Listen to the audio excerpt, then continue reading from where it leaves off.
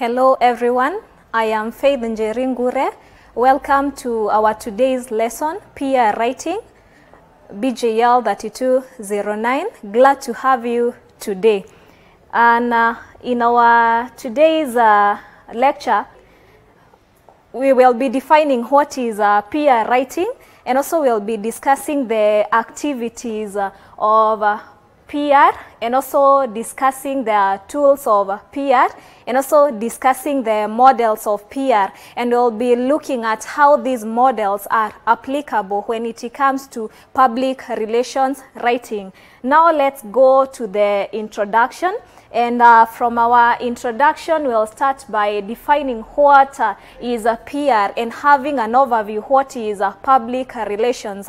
And I'll just read what was defined by a scholar known as Jeffkins in 1998, and to him public relation is a deliberate, planned and sustained effort to establish and maintain understanding between an organization and its public. Borrowing from whatever Jeffkins defined in 1998, we find that public relations is something that is planned.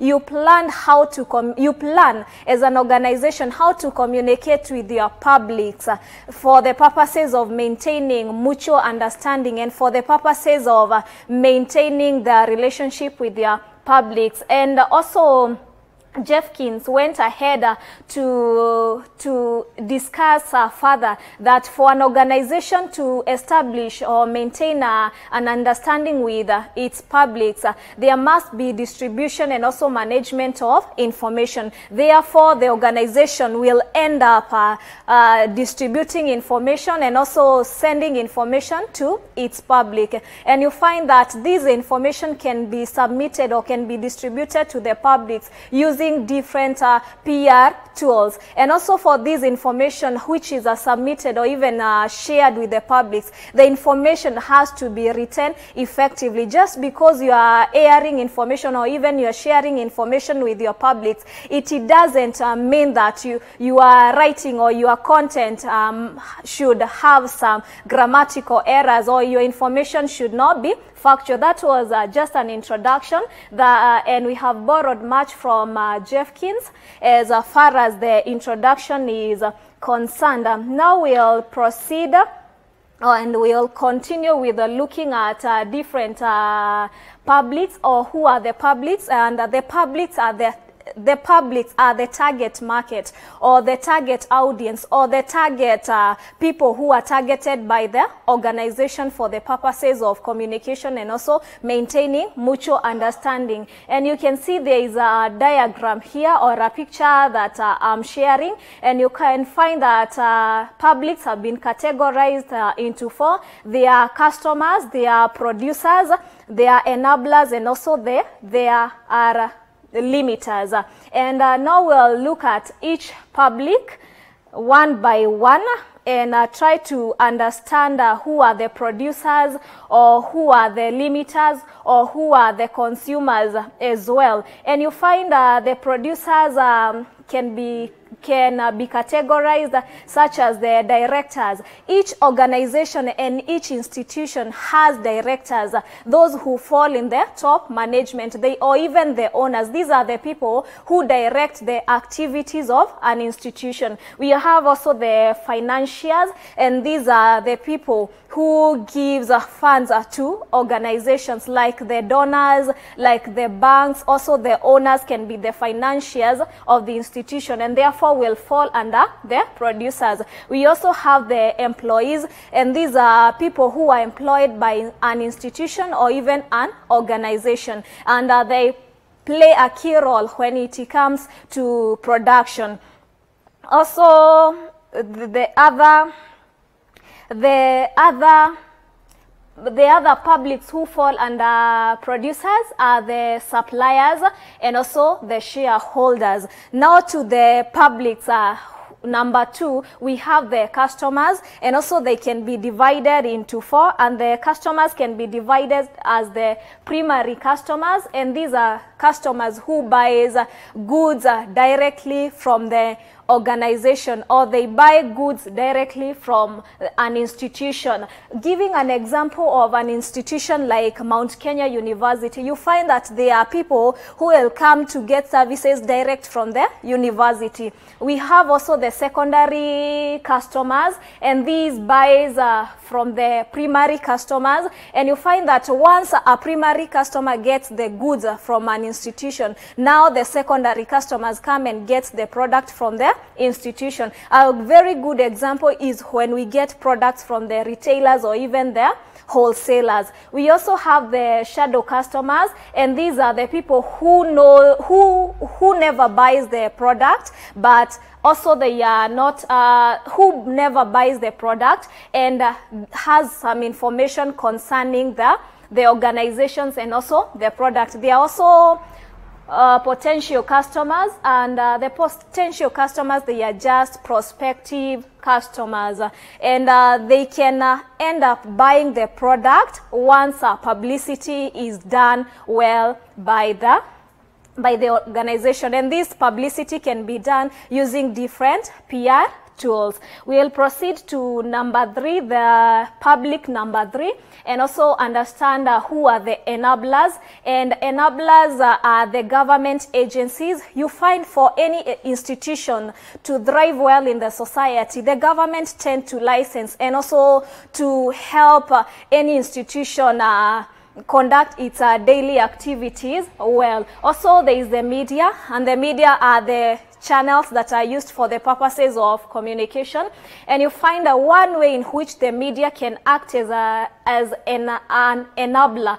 It's the media can relay information that is essential to the stakeholders, information that can aid an organization in increasing their profit.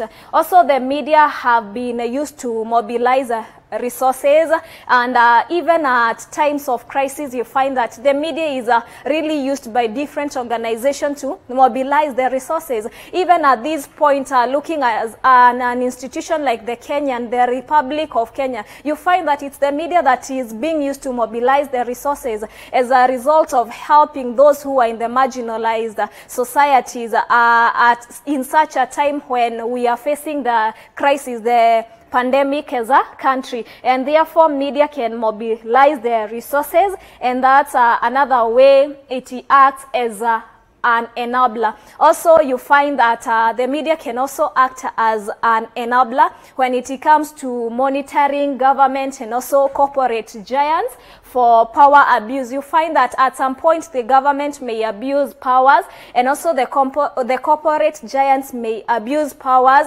that may make an organization stagnate or even not exist well in the society, and therefore the media will act as a watchdog, and it will point the issues that are making an organization not to thrive well in the society. You find also the media helps in the researches, and different researchers has suggested that practitioners should always view the media as a shareholder, as another partner. When you have a good relationship with the media, that's a plus, because the organization will rise, because they'll give their ideas, and also they'll also air stories that can ensure that the public are having good trust and also faith with you as an organization. Also, there are other enablers, the opinion leaders.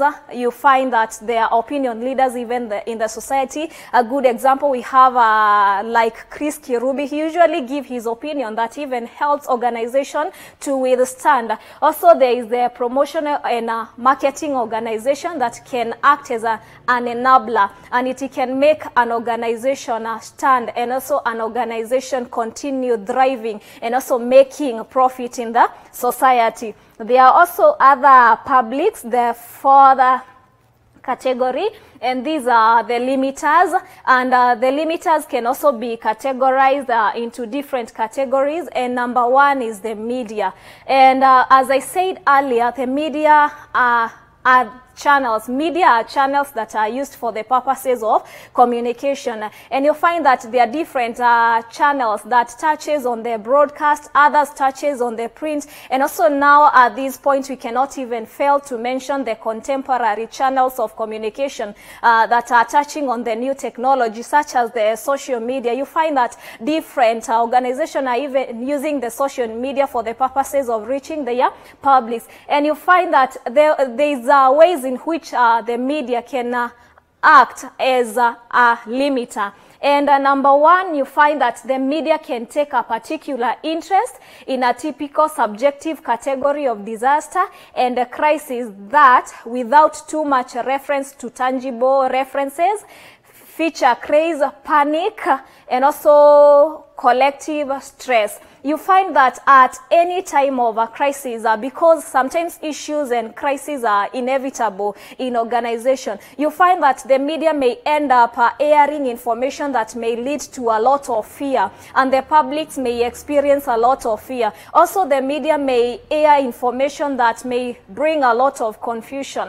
And once people are in fear, they may even end up not even purchasing their services, or even not having the products that are sold by a given company, because there was a lot of confusion and a lot of fear that was relayed to them by the media. Also, another way the media can act as a limiter is by stimulating or encouraging political interference. When the media brings in political analysts to analyze different organizations, and you find that these analysts may end up bringing information that may interfere with the institution or an organization, or when the media start inviting politicians to give their opinion and their comments on information or with regard to the mission and the vision of a given institution. Also, you find that sometimes the media fail to look for credible information about the institution, and they may end up making even generalization or even giving information that is credible, that may even ruin the reputation of an organization and also tarnish the image of an organization. And that's those are some of the ways in which the media can act as a limiter. And we'll proceed. Also, you find that our media has been relaying information that is too sensational, and information that is more of opinion, that is more of rumors. And when this information is relayed to the public, it end up tarnishing or ruining the reputation of an organization. Also, interviewing imposters, exaggerating casualties and statistics whenever there is a crisis or whenever there is an issue.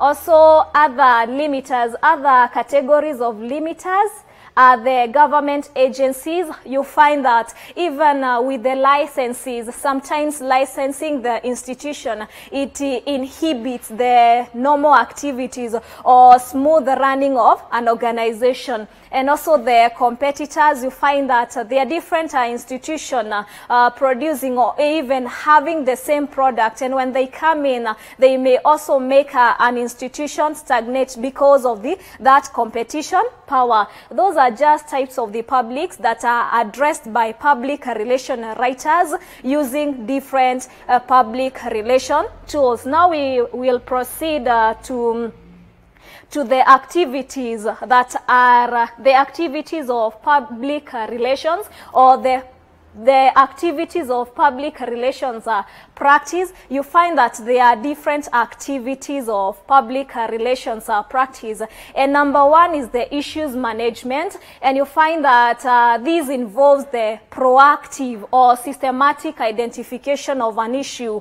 And with the identification of these issues as they develop, you find that it is the public relations officers who respond to these issues before the issues escalates into a threat or even a risk.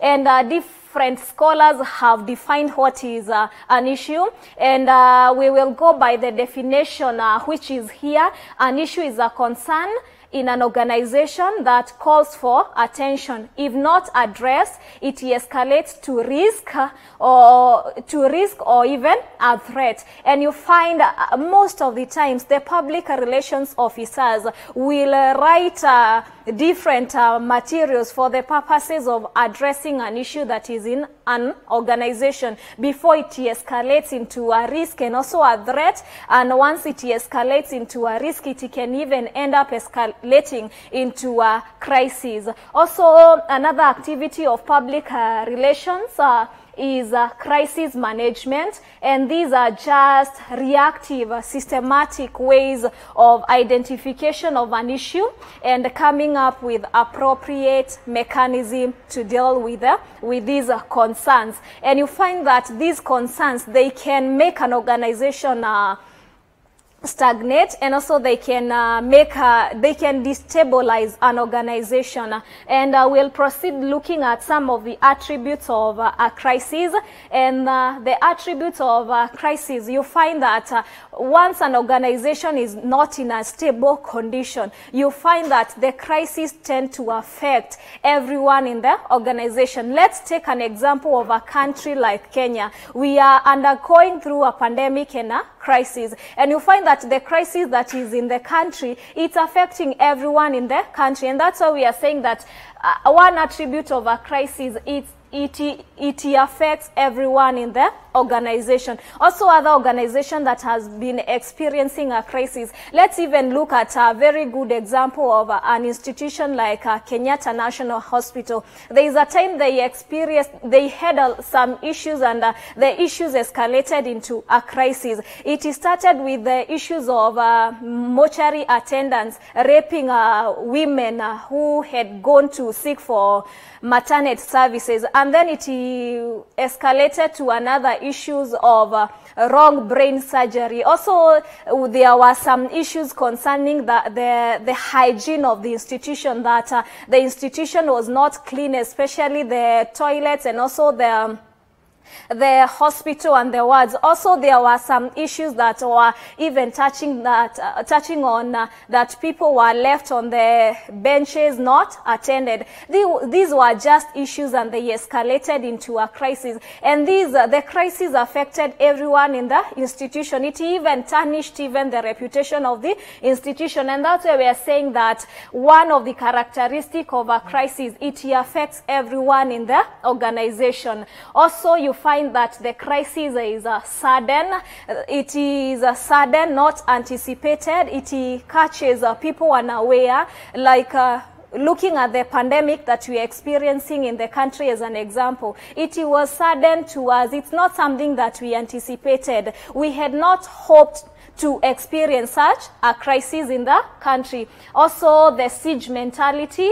You find that once it gets the public unaware, it creates a lot of distress, a lot of confusion. An example of the pandemic that we are experiencing at the moment, the COVID-19 pandemic, at the beginning people were confused. At the beginning people were distressed because it got them unaware. Also, there is a lack of information, and this happens. People start seeking information because there is no information about the crisis. And an example, I'll also give an example on the pandemic. You find that people are still seeking information, and people were still seeking the information even back then when the pandemic was declared to be a crisis. Also, there is a scrutiny from the publics, and these are publics, the stakeholders, the internal and also the external publics. They tend to seek information, to question what happened, what is the cause of the crisis, which are the impact of the crisis, when will we go back to normal. These are just the publics trying to scrutinize and to get more information touching on the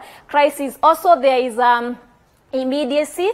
There is that aspect of looking for instant ways of bringing out the solution or even trying to contain the situation. Also, there is a loss of life, property, finances, and also litigations. You find if an organization is involved in a crisis like burning, an organization may lose a property, people may die in the accident. Also, apart from that, an organization may lose finances and also litigations. You want to pay lawyers, and once you're paying these lawyers, you'll still use a lot of money for the purposes of litigation. These are just some of the attributes of a crisis that you find that in public relations writing, the PR tools are written for the purposes of addressing the crises that are there. An example of Kenyatta National Hospital, when they had issues and crises, the spokesperson Lily Koros came out and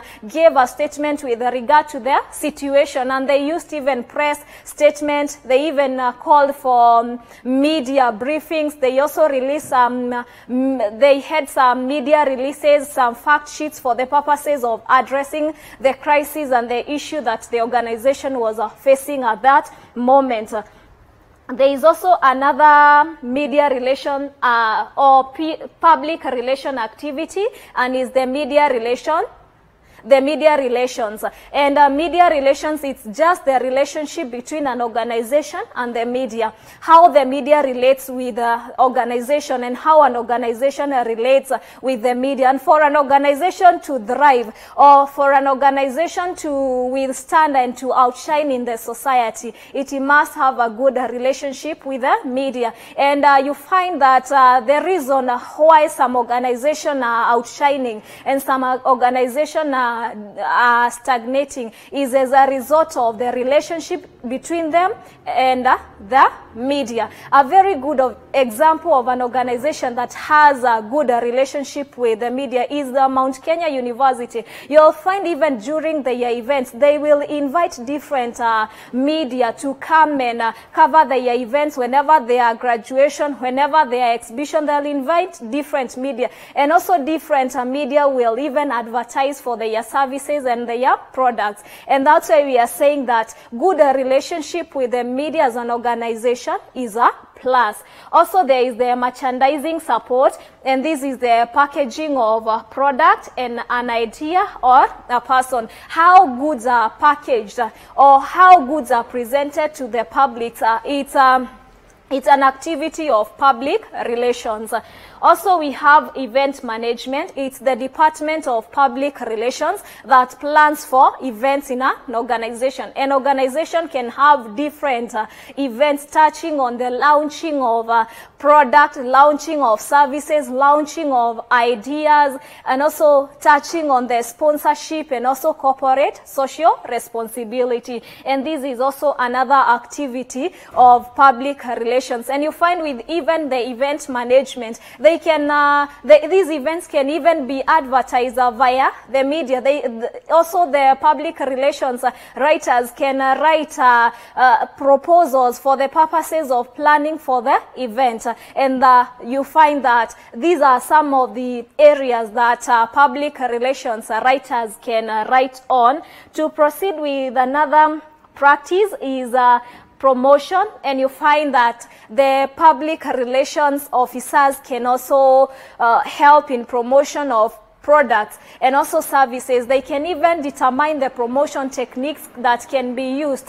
For example, they looking at a company like the Colgate company, they may decide once a customer buys one Colgate 50 ml Colgate, we can give a free toothbrush. They are the people who determine on how the promotion will done and also how marketing will done. They may even determine, they may even come up with techniques like subsidizing the cost or even free delivery or even showing the publics on how to use a given product or even a given gadget that has been innovated in an institution. And that's the work of public relations department. There is also public affairs and the publicity, and this is more of creating awareness on given services and also products, and also how to relate with the outside or the community and also the government. You find that it's the role of the public relations department to organize on this and to ensure there is a smoother relationship between the organization and also the community and the government, and also that awareness is well created for the purposes of good reputation in an organization. Also, there is another activity of public relations, and there is a sponsorship, and sponsorship can be categorized into soft sponsorship. It can be categorized into soft sponsorship and cost-reduced sponsorship. And you find that it's an organization or the public relations department that plans for the sponsorship. They even come up with a proposal and look for the sponsors and follow up for people to sponsor an organization or even a given event in an organization. And you find on sponsorship, we have seen different organizations sponsoring different activities and also events in the society. Mount Kenya University may decide even to sponsor a football club within the vicinity, and that's part of a sponsorship. And we find that it's the public relations department that plans for sponsorship. Also, there is another activity, the final activity that is addressed by public relations department via different PR tools, and that is the CSR, the corporate social responsibility, giving back to the community. And you find that different organization has been involved in corporate social responsibility. Like we have an example of Equity sponsoring education with Wings to Fly. We have KCB, they have football, they sponsor football. We have organization that has been involved in cleaning of the market places. Others have been involved in planting of trees. These are just ways of giving back to the community. And you find that it's the work of the public relations department to organize for this, and also to have some materials that are touching on these CSR or the corporate social responsibilities. Now we'll proceed to another subtopic, and that is writing effective public relations materials. And public relations materials, they are just materials that are written by public relations officers for the purposes of communicating with the public, or for the purposes of creating awareness, or for the purposes of addressing an issue that was there in the institution, or for the purposes of passing information about events, about corporate social responsibilities, about sponsorships. These are materials that are written by the public relations writers, and they can be categorized into two. Uncontrolled information and controlled information. And we'll start by looking at what is controlled information or controlled media. And you find that controlled media are channels that allow organization to determine various attributes of message, especially the content of the media, the timing of the media, the presentation of the content, its packaging, tone, and distribution.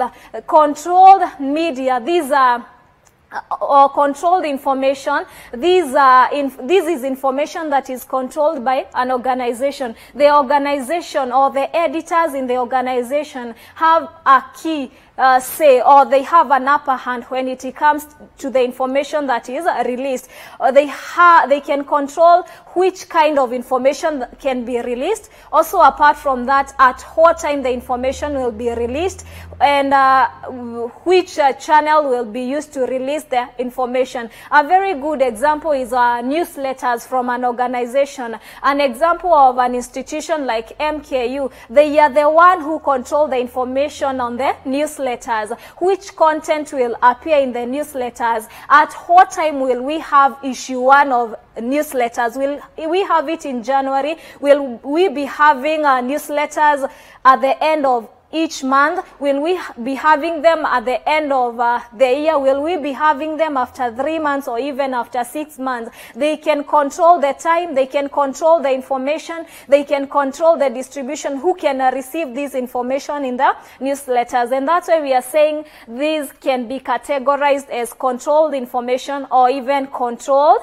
media. Also, there is uncontrolled information, and with uncontrolled information you find that uncontrolled information entails those media in which someone unrelated to organization such as media gatekeeper determines those message attributes. Uncontrolled, this is the information that you as an institution you cannot control. The information is controlled maybe by the media or even a media gatekeeper. A very good example is the interviews.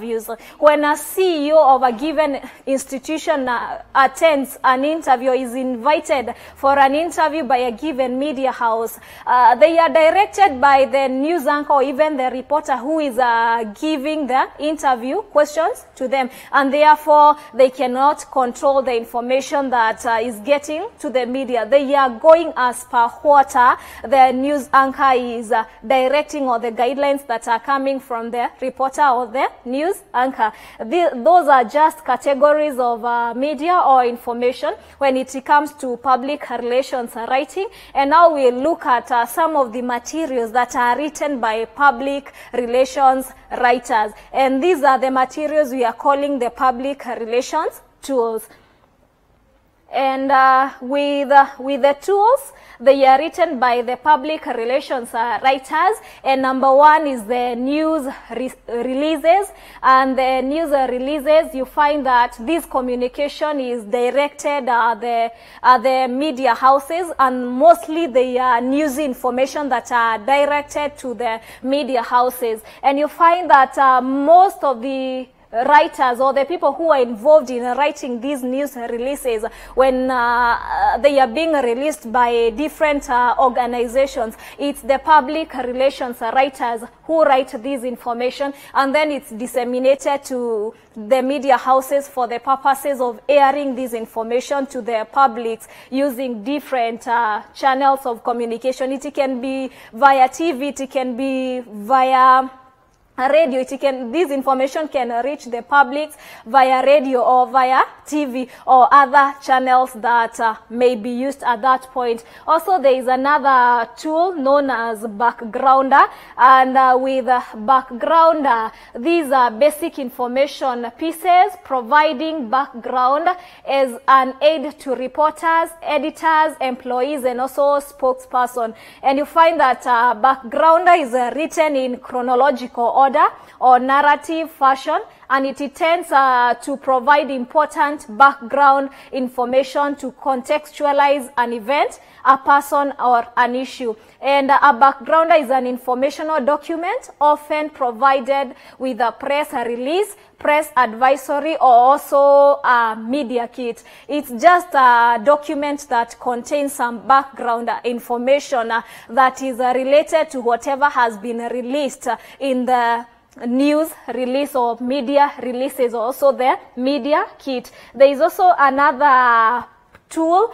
or another material that is written by public relations officer, and that is the public service announcements. Announcements can be announced via different channels of communication, and these announcements that may appear in TV, or they may be broadcasted via radio, or they may appear in the newspaper, or they may be even shared via the social media or even the websites. You find that they are written by public relations officer or public relations writers. There is also another public relation tool that is usually created or even written by public relations writers, and that is advertising. And you find that advertising involve sharing of information by an institution. They share the information about their services, their products, and also their goods, and this information is being shared to the public or to the target market.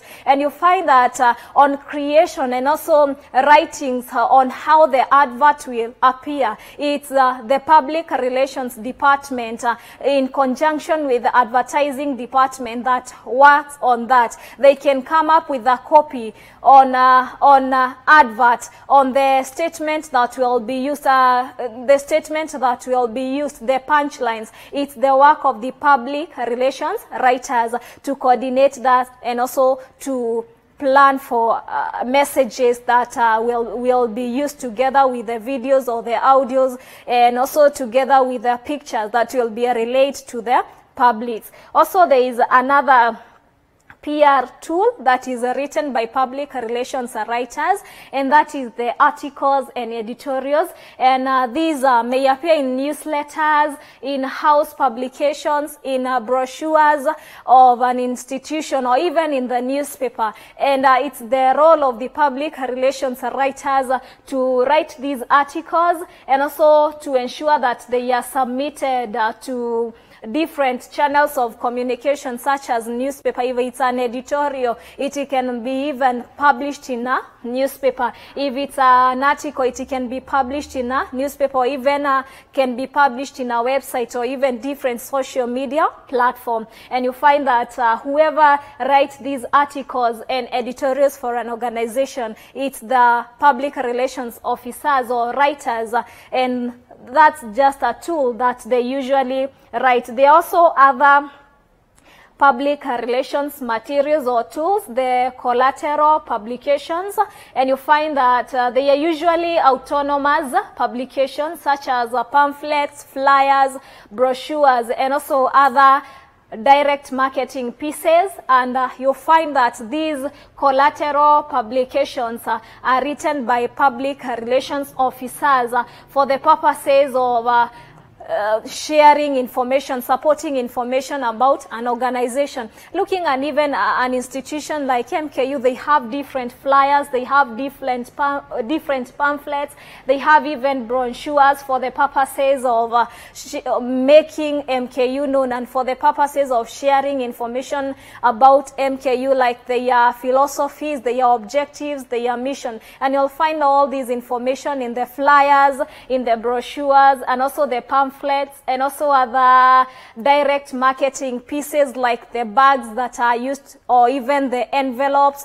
where your forms are packaged in. It has all this information concerning the institution, and you find that these materials can aid even in informing the public about their organization. There is also another tool that is written by public relations officers or writers, an annual report.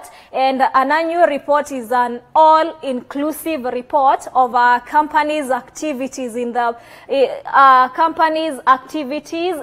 preceding year. It's just a report of whatever had happened in the preceding year. And you find that public relations officers, in conjunction with other departments, they oversee the writing of these annual reports. And the different institutions, they give their annual reports even to the media for the purposes of displaying the information.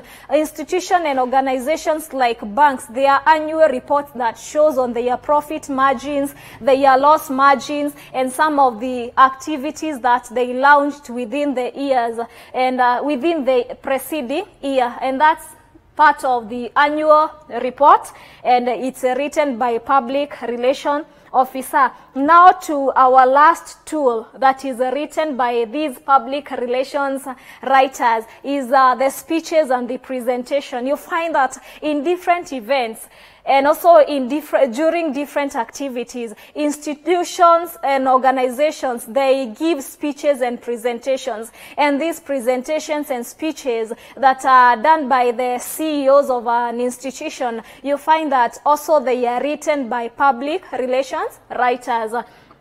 Now to another last tool that we cannot fail to mention. You find that in the 21st century, there are also other contemporary channels or tools that are used by public relations officers. And with the new technology, we cannot fail to mention the internet. You find that internet has increasingly become one of the most important communication tool.